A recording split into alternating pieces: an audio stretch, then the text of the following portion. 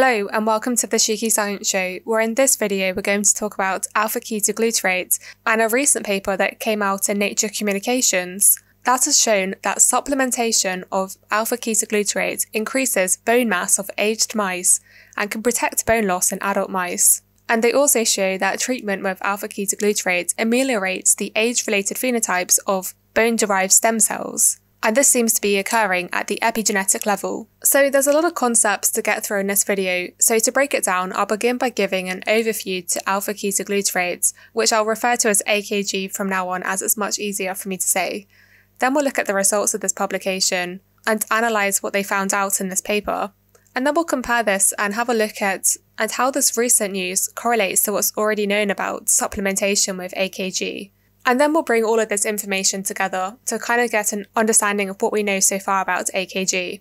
And then lastly, excitingly, I will be doing my first ever giveaway, which will be a free bottle of a supplement, which I'll disclose at the end of this video. And this is partly to say thank you for all of your support and contributions to the channel so far, in terms of commenting, liking, whatever. I really do appreciate it. And also to announce some support that I'm getting from donotage.org. But as I said, I'll talk about that at the end of the video. So firstly then, what is alpha-ketoglutarate or AKG? Well, you're currently looking at it, and it's a metabolite found within all of our cells, and it plays a really important role in metabolism, as it is a key component of the Krebs cycle. The Krebs cycle results in the production of reduced form of NAD+, NADH, and then this is used by the mitochondria to generate ATP, which is the energy source of a cell. So AKG is really important for cells. However, multiple studies have shown that the levels of AKG decline with age. And whilst AKG declines with age, the incidence of osteoporosis increases with age. And osteoporosis is the most prevalent metabolic bone disease that results in weaker bones and an increased fracture risk. And it's characterized by reduced bone mass and changes in the bone microarchitecture. Now, AKG and osteoporosis are both topics that I recently spoke about in separate videos, and so I was really interested when this recent study came out just the other week. Alpha-ketoglutarate ameliorates age-related osteoporosis via regulating histone methylations. Now, that's a bit of a mouthful, so let's break it down. Firstly, why did the researchers decide to bring these two different topics together? Well, it is known that one of the causes of age-related osteoporosis is due to the dysfunction of bone marrow mesenchymal stem cells. And these mesenchymal stem cells can generate several different types of cells, including cells found in cartilage, bone and fat. However, one of the hallmarks of aging are exhaustion of these stem cells, meaning that they can no longer divide and effectively produce these different cell types. And so this is where AKG comes in, because AKG has been shown to extend the lifespan of worms and more recently mice, and they've also been shown to maintain the pluripotency of embryonic stem cells. And even moreover, administration of AKG can promote bone development in growing rats and lambs. And so the authors thought it'd be interesting to see how AKG could influence age-related osteoporosis. So first up, the authors looked at aged mice and found that, as previously reported, the levels of AKG decline with age, and these levels were rescued when the aged mice were supplemented with AKG. And this rescue appears to be dose-dependent, whereby the more AKG given to the mice, the greater the recovery of the AKG levels. And this recovery of AKG levels was shown to correlate in the aged mice with an increase in the vertebral bone volume, as you can see here. It is worth noticing though that whilst the AKG levels match that of the young mice when the old mice were supplemented with AKG, the recovery isn't quite as significant when you look at the bone volume. However, bone volume changes are likely to be a lot slower and longer than just changes in AKG levels.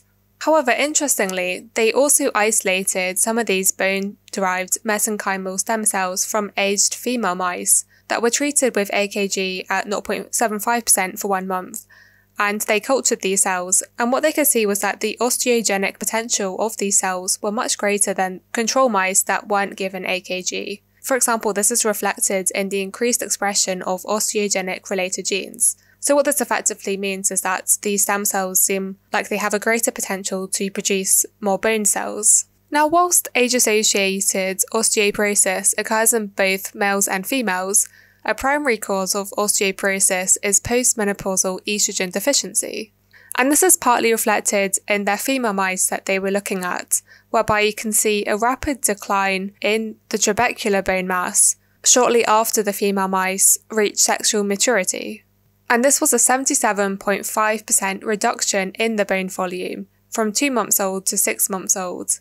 However, supplementation of 0.25% AKG in the drinking water of the female mice actually attenuated the bone loss, as you can see here. The next thing they did in this study was look at whether or not AKG could help accelerate bone defect healing.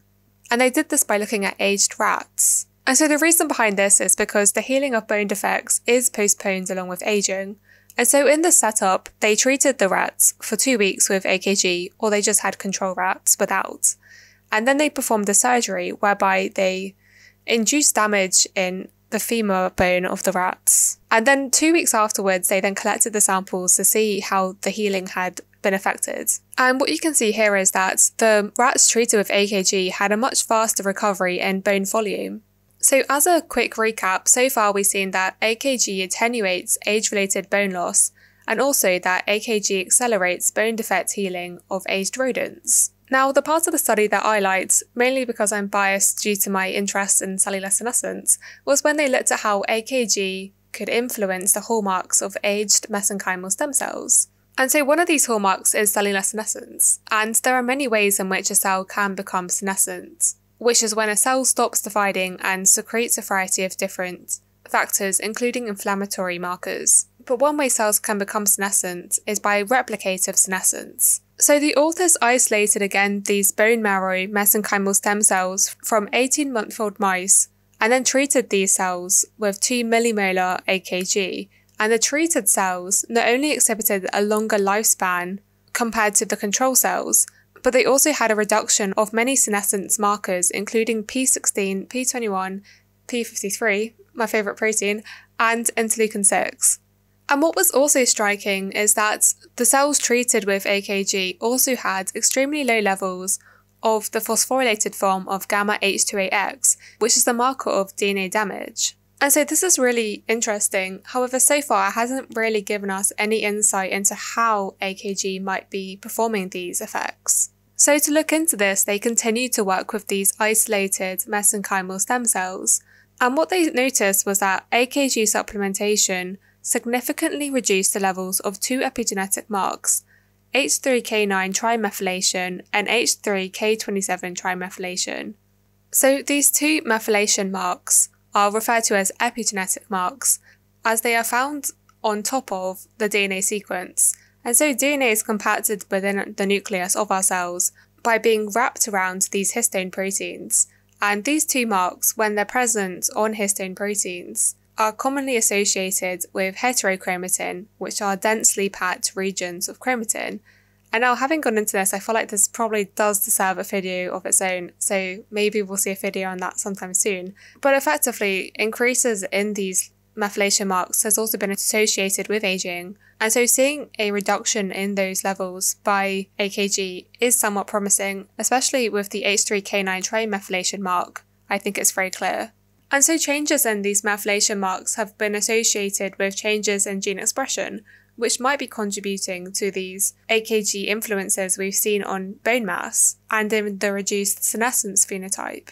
And the authors subsequently support the importance of these methylation marks by inhibiting a demethylase that would usually remove the methylation marks. And by inhibiting this demethylase, they reduce the benefit of the AKG treatment. So the authors concluded that their findings support that the effect of AKG on the mesenchymal stem cells in terms of aging relies at least partially on the regulation of histone modifications. So how does this fit in with previous work done on AKG? Well, firstly, the senescence work reminded me of the cell metabolism paper that I commented on a couple of months ago now, whereby they saw a reduction in the inflammatory markers in mice supplemented with AKG.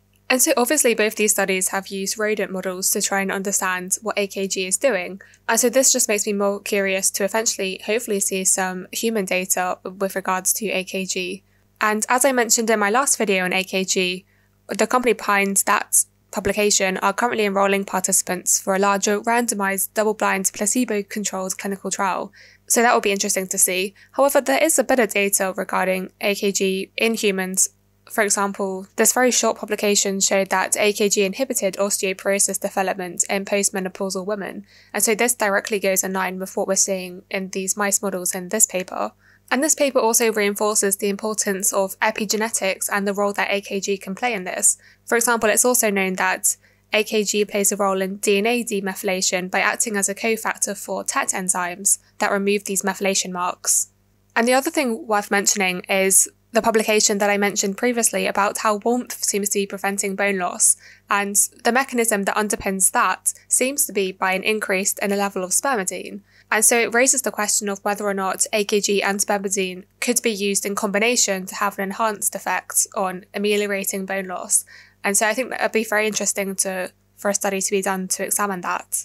But all in all, this study reinforces the potential therapeutic use of AKG in age-related osteoporosis. And so lastly, as promised, in this video I will be doing a free giveaway, partly to say thank you for your continued support on this channel, I really do appreciate it, and also to announce some support I'm now going to be receiving from DoNotAge.org, who are dedicated to extending healthy lifespan for as many people as possible. They also have a range of supplements on sale, and if you use the code SHIKI, you will get 10% discount off your order.